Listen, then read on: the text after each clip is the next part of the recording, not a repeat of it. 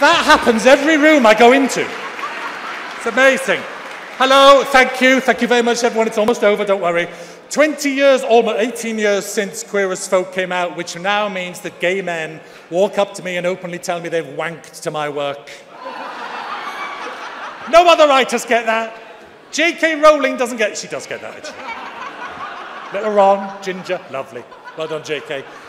It's an honour. It's an honour. I do know, as people have said tonight, I work in television. That's easy. I think to be there at Balfour Beatty and Barclays and in those companies is a much harder piece of work, and I'm aware of that. I'd like to say I don't do this alone. My casting director, Andy Pryor, is here, who's a great believer in casting gay characters, and he's been a great influence throughout the land. So well done, Andy, for doing that. It is an honour. I am going to get political slightly. Bear with me. Drinks ready at the moment. But Dustin Lance Black stole my speech. What do I do now?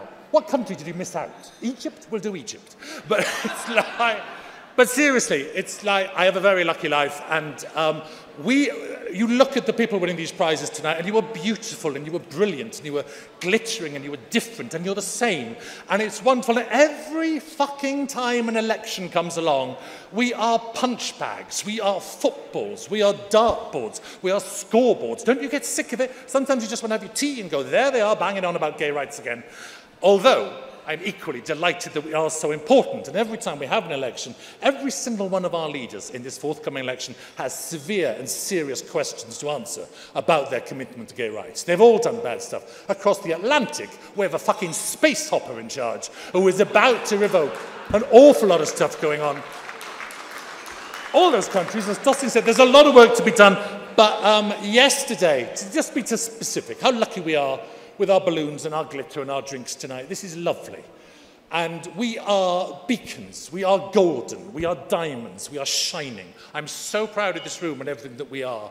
But yesterday, 5 people in Moscow were arrested for presenting a petition asking to investigate the Chechnya concentration camps. They weren't even protesting, they were asking to investigate. That's quite a normal, good thing.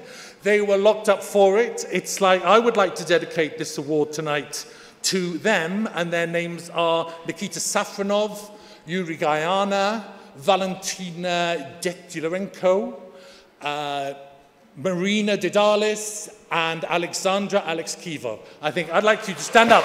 Stand up for those 5. Stand up for those people. And God bless them. So thank you for this. Keep fighting. Brilliant. Well done. Thank you.